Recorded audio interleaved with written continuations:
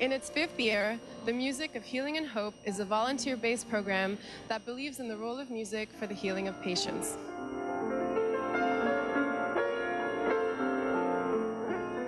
For the past 2 years, self-taught musician Winston Mauricette has been volunteering his time playing piano for the patients at the hospital. I'm retired, and I always wanted to give something back to my community, which is through the playing of my piano for the hospital.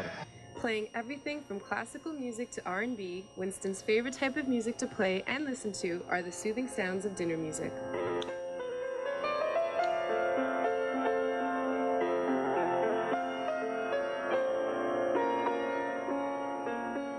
Music in itself is a healing process, and people listening to music makes them feel pretty good.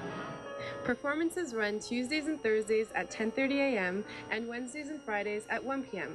Interested in volunteering? Visit www.cvh.on.ca for more details.